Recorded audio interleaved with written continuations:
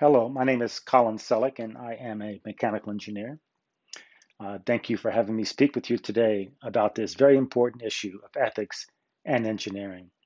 We all know what engineering is. Let's start with a good, solid definition of ethics, which you may or may not have studied in your career.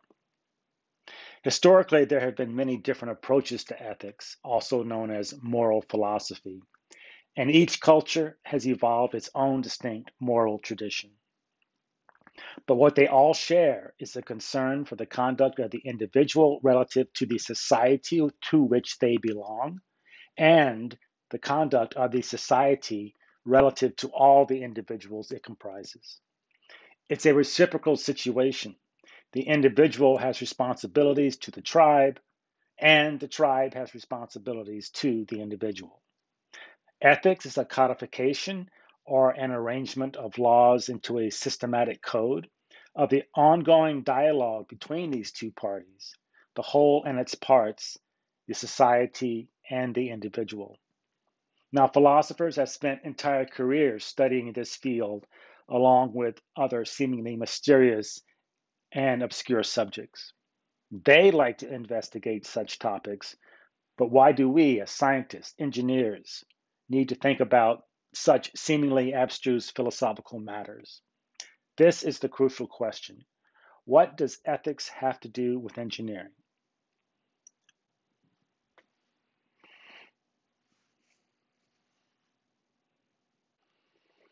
Okay, in short, we make things that can hurt people. We design things, often very large things, that have the potential to cause catastrophic damage to large numbers of people. Fortunately, our field has evolved in such a way that we now have formal codes of ethics, each field of engineering having its own specific set. But before the 20th century, there were no such established codes. It took a slew of catastrophic structural failures, notably the Ashtabula River Railroad disaster in 1876 and the Quebec Bridge collapse in 1907, to force the issue. The Ashtabula disaster was a derailment caused by the failure of a bridge over the Ashtabula River in far northeastern Ohio. Two locomotives hauling 11 rail cars carrying 159 passengers plunged into the river in deep snow when the bridge gave way beneath them. The accident killed 92 people. The coroner's report found that the bridge, designed by the railroad company president of all things, had been improperly designed and inadequately inspected. The Quebec Bridge disaster occurred while the bridge was still in construction. By 1904, the southern half of the structure was taking shape. However, preliminary calculations made early in the planning stages were never properly checked when the design was finalized, and the actual weight of the bridge was far in excess of its carrying capacity. All went well until the bridge was nearing completion in the summer of 1907, when the site engineering team began noticing increasing distortions of key structural members already in place. The engineering team became increasingly concerned and wrote repeatedly to the main office of the Phoenix Bridge Company, who at first replied that the problems were minor. They claimed that the beams must already have been bent before they were installed, but it soon became clear to the engineering team that this was wrong. A more experienced engineering team might have telegraphed the Home Office, but instead they sent a letter, followed by a visit to New York to meet on August 29, 1907. The Home Office finally agreed that the issue was serious and promptly telegraphed the construction site add no more load to bridge till after due consideration of facts. However, near quitting time that same afternoon, after 4 years of construction, the south arm and part of the central section of the bridge collapsed into the St. Lawrence River in just 15 seconds. Of the 86 workers on the bridge that day, 75 were killed and the rest were injured, making it the world's worst bridge construction disaster at that time.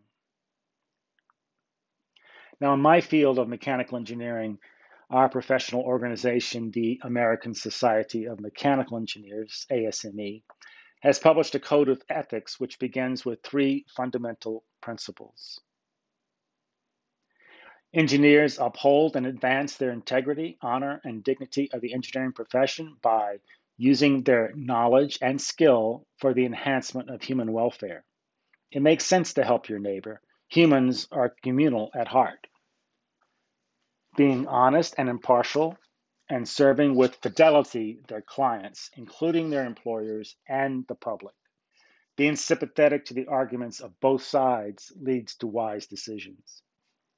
And three, striving to increase the competence and prestige of the engineering profession. It is the camaraderie of like-minded individuals that leads to success. These three principles are further developed in the code itself. Ethic. Engineers shall act in professional matters for each employer or client as faithful agents or trustees, and shall avoid conflicts of interest or the appearance of conflicts of interest. As an example, let's say you're working for an HVAC company in the city, in New York City, that is. You're designing the heating and cooling systems of electronic control systems for a large skyscraper. Maybe a vendor, carrier, train. They may try to endear you to their company by offering free concert tickets, free dinners, or even a ski vacation. It is unethical to accept such gifts. You may tell yourself, well, I've already chosen my vendor, or I will not let this influence my decision, so there's no conflict of interest. But what if the local paper were to write a story about this? It would certainly have the appearance of conflict of interest. Hence, it is unethical. Where to draw the line? It's okay to accept coffee mugs emblazoned with the vendor's logo, but not much more. But even with these codes, ethical dilemmas persist. Because as I intend to demonstrate in what follows, real life has a way of defying simplicity. Your grandmother's injunction to do unto others as you would have them do unto you just doesn't cut it all the time. As it happens, most ethical matters involve conflicts of interest that have to be evaluated with great nuance. Today, I'm going to show you a case study of the Space Shuttle Challenger disaster, in which suspect ethical behavior did in fact lead to disaster. And we'll ask ourselves what could have been done differently by each of the parties involved. Then I'll end with an example of a contemporary issue that engineers are now grappling with the hope that some of you might be in a position to help resolve it. And that issue is self-driving cars. The first case study is that of the Space Shuttle Challenger disaster on January 28th, 1986. Since a lot of students, at least, weren't born at that time, I want to show a video of that launch on that fateful day. This is one of those events that occurs in lives where everyone remembers where they were and what they were doing when they first heard the news.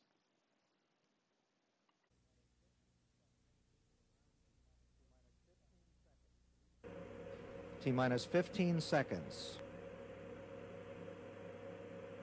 T-minus 10, 9, 8, 7, 6. We have main engine start. 4, 3, 2, 1, and liftoff.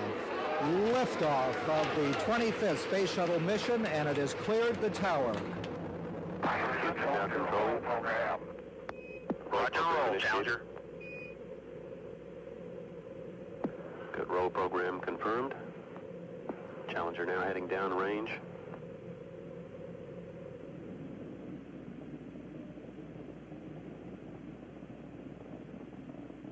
Engines beginning throttling down now at 94%. Normal throttles for most of the flight, 104%. We'll throttle down to 65% shortly. Engines at 65%, 3 engines running normally, 3 good fuel cells, 3 good APUs. Velocity 2,257 feet per second. Altitude 4.3 nautical miles, downrange distance 3 nautical miles.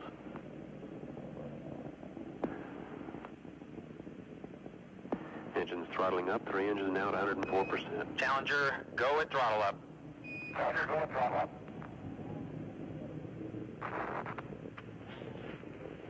1 minute 15 seconds. Velocity 2,900 feet per second. Altitude 9 nautical miles. Downrange distance 7 nautical miles.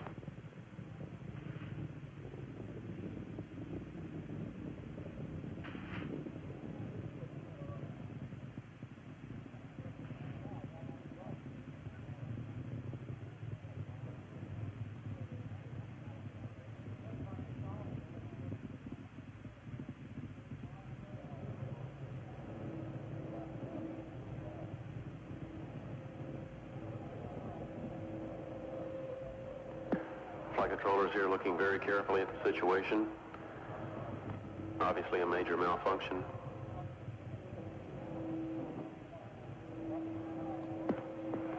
We have no downlink.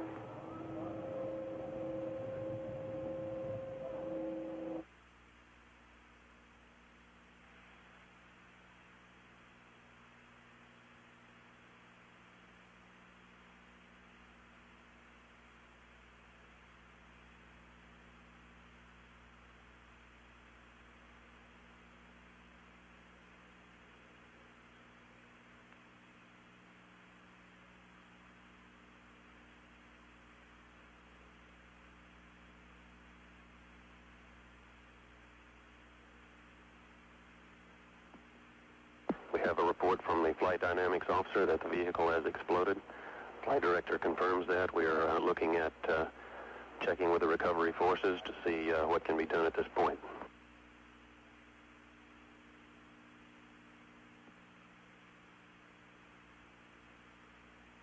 Contingency procedures are in effect.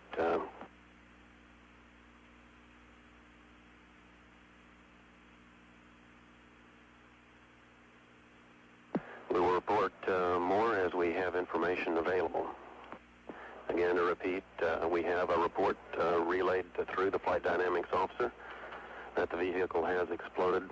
We are now looking at all the contingency operations and awaiting word from any recovery forces in the downrange field.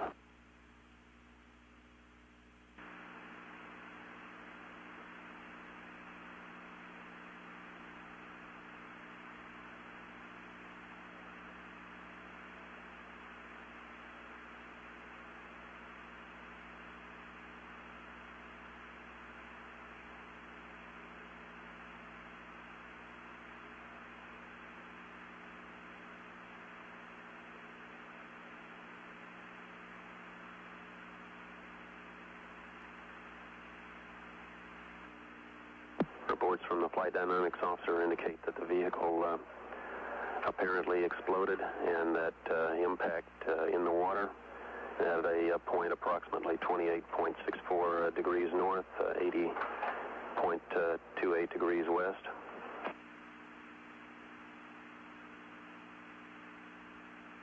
We are awaiting verification from as to the location of the recovery forces in the field to see what may be possible at this point.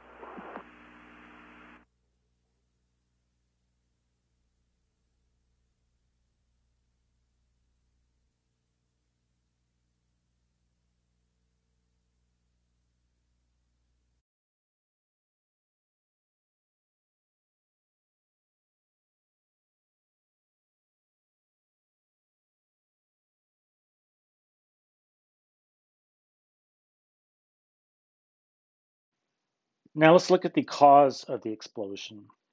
Here is an exploded view of the segmented solid rocket booster, or SRB. There were two of these strapped to either side of the liquid fuel tank containing the hydrogen and oxygen needed during launch for the Space Shuttle's 3 main engines. The SRBs were built by NASA subcontractor Morton Thiokol, based in Utah. And as you can see, like right here, the SRBs consisted of a number of cylindrical shells joined together. Each of these joints between the cylinders, they were called field joints, had to be sealed to prevent hot gases from escaping. So here's the the field drawing, let's take a closer look at the design. They consisted of a tang, this vertical piece, and a clevis connected by 177 clevis pins around the circumference of the SRB. Up here, you can see the sealing mechanism. It consisted of zinc chromate putty and 2 O-rings. This right side over here is inside the booster, so it's high pressure. That high pressure would push against the side of the clevis and seal the O-rings. The putty was supposed to prevent the O-rings from corroding, but it often failed. A problem with this design is something which is known as joint rotation, and you can see that over here on the right. This is an exaggerated view of the phenomenon, but as you can see, external stresses could cause the tang to pull away from the O-rings, thus breaking the seal. Must keep in mind that there's a lot of vibration going on, and these cylindrical shells are just held together by this joint right here.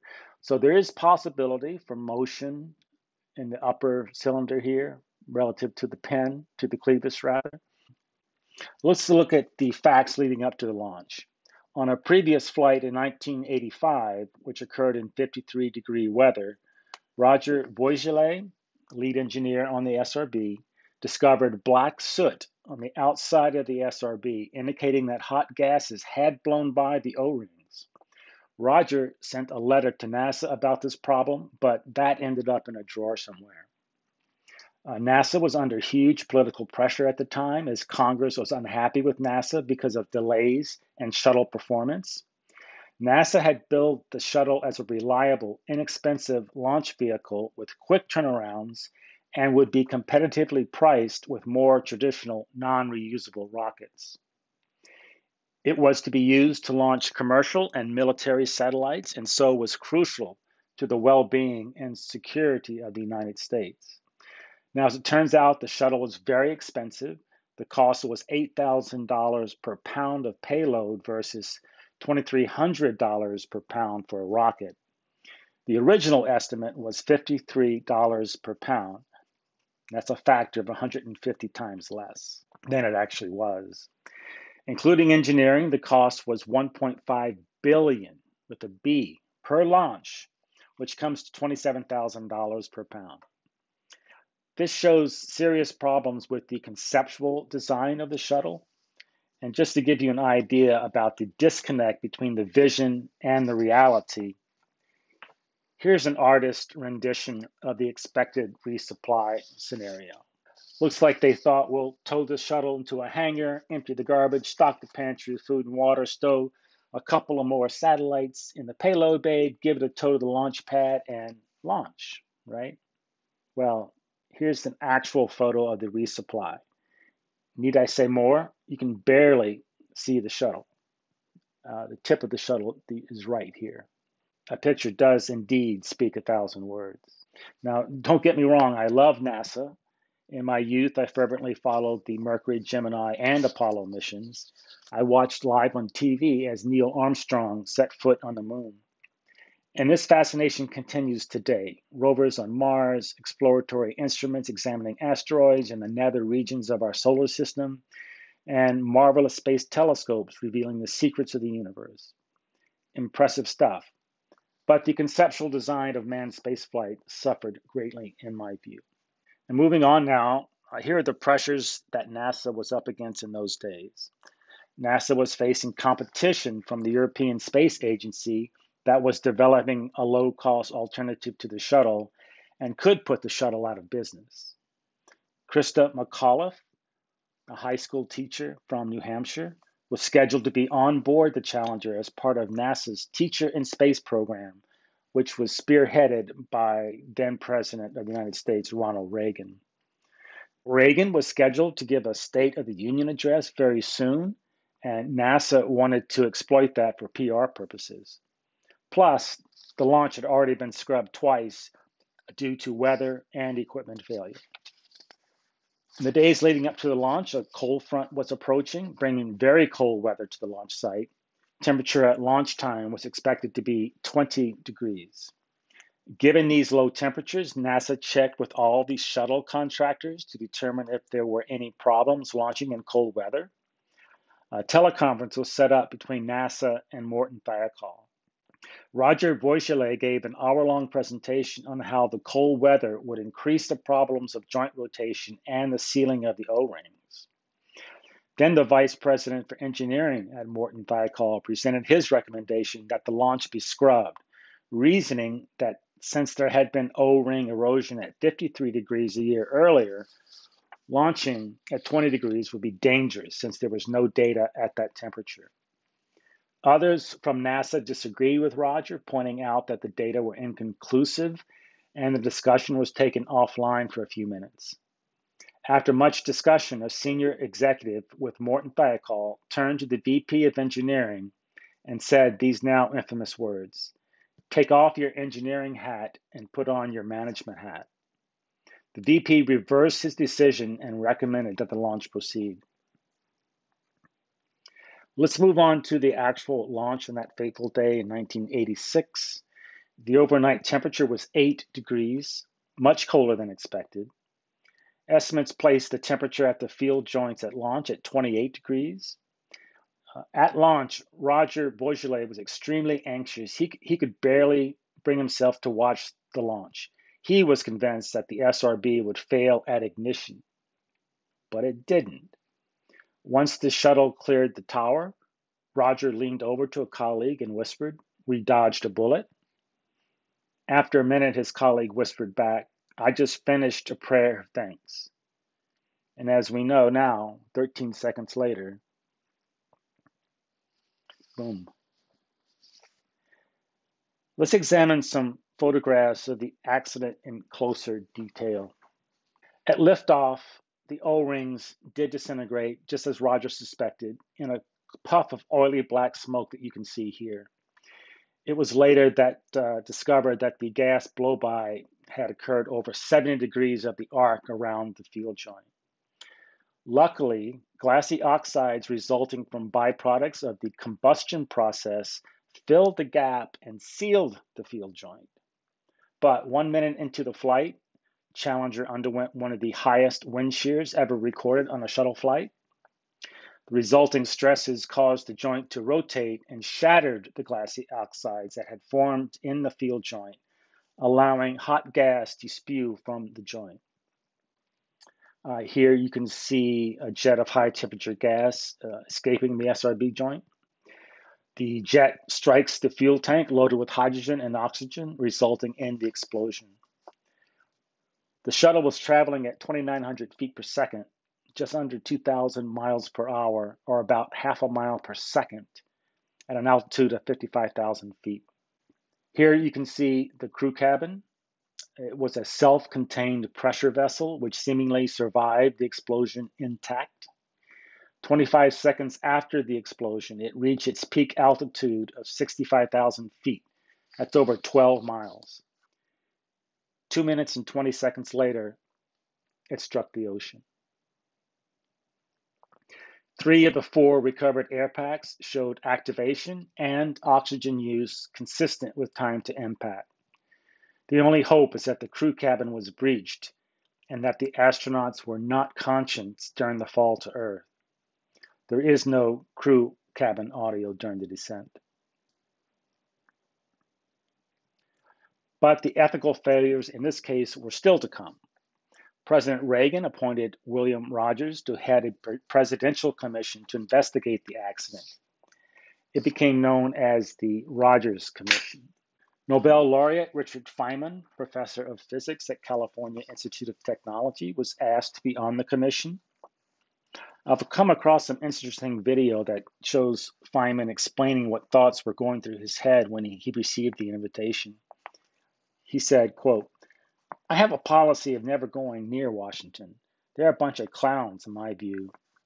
I called up various friends of mine who were connected to the space program and asked them if I should go or could someone else do it just as well. And they both told me, no, you don't want to do it. I was still trying to get out of it, but then my wife started in on me.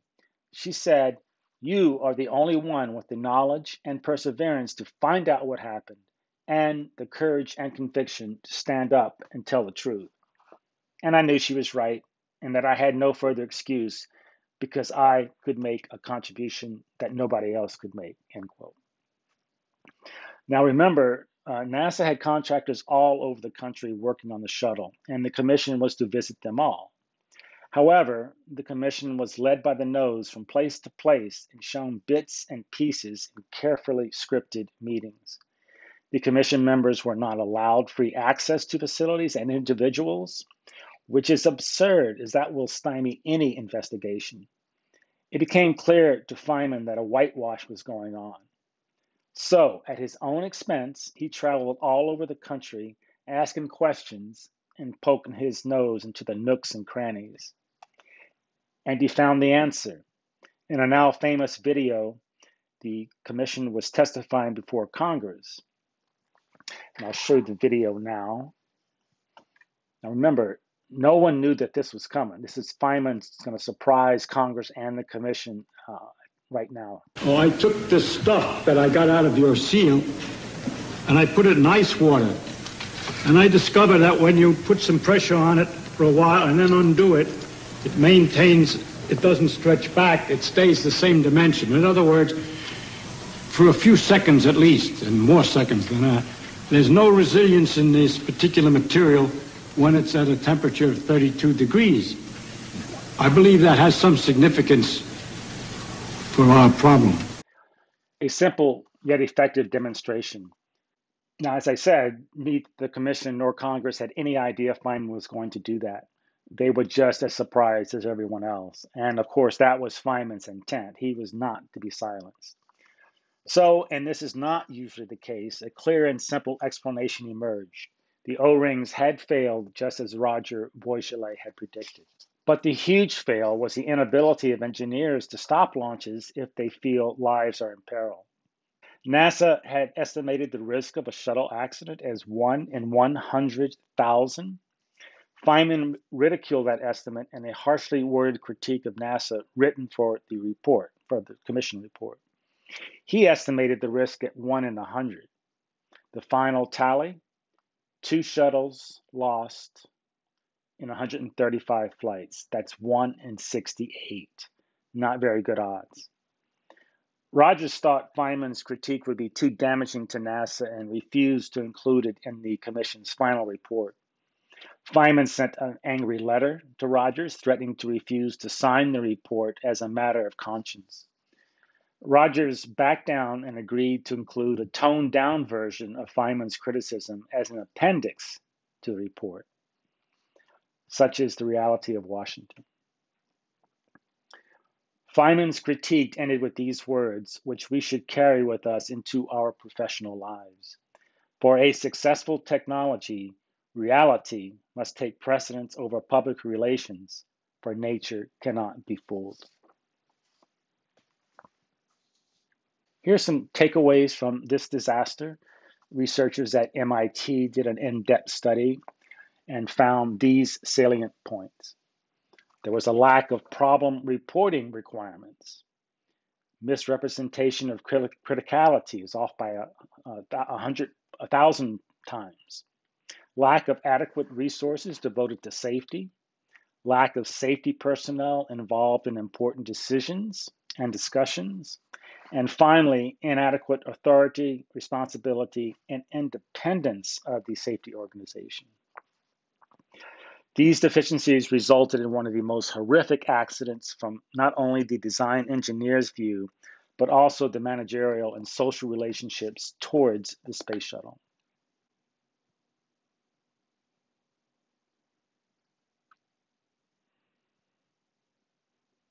As you can see, this was an enormously complex situation with many moving parts in which no one person was responsible. It was more like a systemic problem. It was the whole system that was responsible. And indeed, the Space Shuttle program was shut down for 2.5 years to address these problems. To give you an idea on just how thorny ethical dilemmas can be, I would like to discuss a contemporary issue involving what technology is soon to deliver: self-driving cars. But first, I want to introduce a concept that ethical philosophers have been grappling with for 2,500 years, because this sheds light on the issues involved in this case of self-driving cars. And this concept is the moral dilemma. Moral dilemmas cause us a lot of conflict due to contrasting moral imperatives. And remember, this is a dilemma.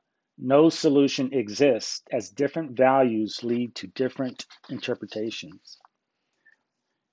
And now, by use of this example, let's examine what a moral dilemma is. This particular moral dilemma is called the trolley problem and was introduced in 1967 by philosopher Philippa Foot. You are walking near a trolley track when you notice 5 people tied to it in a row. The next instant, you see a riderless trolley hurtling towards them out of control. The 5 people will certainly be killed. A signal lever is in your reach. If you pull it, you can divert the train onto a spur track, saving the 5, but killing another person who is tied to that side track. If you pull the lever, by your action, you cause the death of a human being who would have lived had you not taken action. What do you do? Now, let's look at a different scenario first introduced by philosopher Judith Thomson in 1985.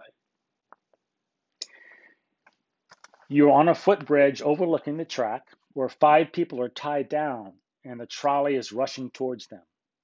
There's no spur this time, but near you on the bridge is a fat man.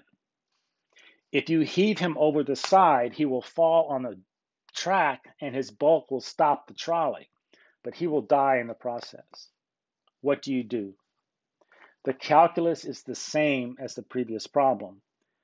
By your action, you can save 5 lives by sacrificing 1 life.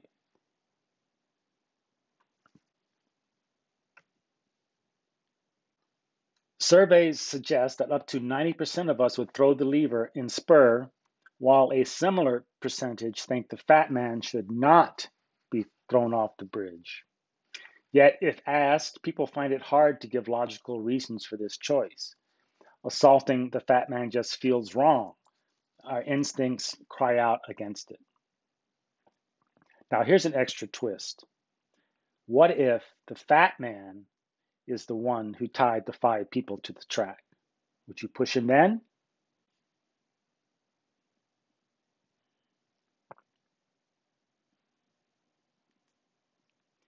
There really is no right answer. We as scientists and engineers are comfortable with factual knowledge, right and wrong, yes or no. That is our home base. We tend to be much less comfortable where there are huge gray areas. We need to learn how to think with nuance because we are really going to need it. And this is illustrated by this next example of the self-driving car, which is really pressing right now in 2022. Many car manufacturers are beginning to think about cars that take the driving out of your hands altogether. These cars are predicted to be safer and more fuel efficient than their manual counterparts. They also could relieve road congestion and minimize unproductive and stressful driving time. And that raises some difficult issues. I'd like to open up the floor to discussion about what these issues might be. Any ideas? Remember the trolley problem when answering this question.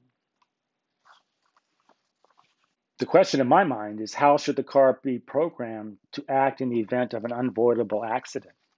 Here's the nature of the problem, which, as I said, is similar to the dilemma posed by the trolley problem. Now, you're in a self-driving car, this black one right here. On the freeway, you're following a truck that's loaded with a bunch of crates. You're boxed in. On the right is a motorcycle. On the left is an SUV. The crates suddenly fall from the truck. Should the self-driving car swerve into the motorcycle to maximize your survival? Should it go straight and hit the crates to minimize harm to others but sacrifice your life? Or should it swerve left to hit the SUV, which has a high passenger safety rating, in the hope that no one will be killed? Now, if we were driving the car, whatever action we take would be considered as the reaction and not a deliberate decision, with no forethought or malice. But in a self-driving car, this decision would have been made years earlier by programmers, companies, and policymakers, and now this begins to look like premeditated homicide. Enter the field of algorithmic morality. Should the self-driving car minimize the loss of life, even if it means sacrificing the occupants, or should it protect the occupants at all costs? Or maybe it should choose between these extremes at random. The answers to these ethical questions are important because they could have a big impact on the way self-driving cars are accepted in society. Who would buy a car programmed to sacrifice the owner? If fewer people buy self-driving cars because they are programmed to sacrifice the occupants, then more people are likely to die because ordinary cars are involved in so many more accidents. Public opinion will play a strong role in how or even whether self-driving cars become widely accepted. To this end, researchers at the School of Economics in France, they set out to discover the public's opinion using the new science of experimental ethics.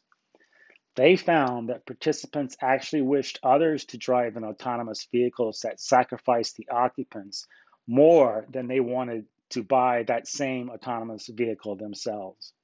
And therein lies the paradox. People are in favor of cars that sacrifice the occupant to save other lives, as long as they don't have to ride in one themselves. More questions arise. Should different decisions be made when children are on board, since they both have a longer life ahead of them than adults, and they had less agency in being in the car in the first place? Would hackers write an app that overrides the car's decision-making algorithms and make the car value the occupant's life over others? What about the programmer, the company, government liability? Can they be sued by the family of one killed by a self-driving car?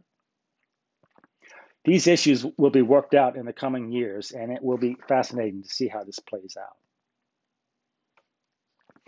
We as engineers and scientists are really in an unfortunate situation because we are the ones who need to make these tough decisions.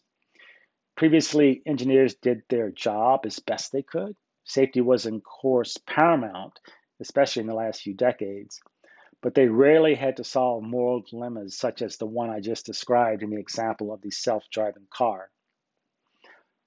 Well, I hope this lecture has given you some sense of the complexity of ethics in engineering. There's not only the urgency of thinking about these issues, but also a real need for nuanced thinking. In a field that deals primarily with facts and figures, where there are generally clear-cut right and wrong answers, nuanced thinking may not be our strong suit, but it's one we're going to have to grow into if we're to continue as a civilized society. Thank you for your time and attention. Are there any questions or discussion?